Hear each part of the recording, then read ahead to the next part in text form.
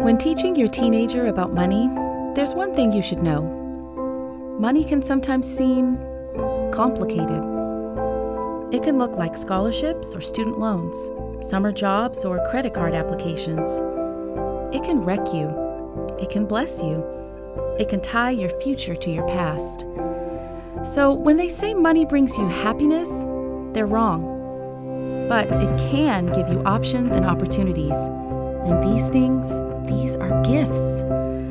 Gifts that were meant to bless others. Gifts that we don't hoard, that we give freely.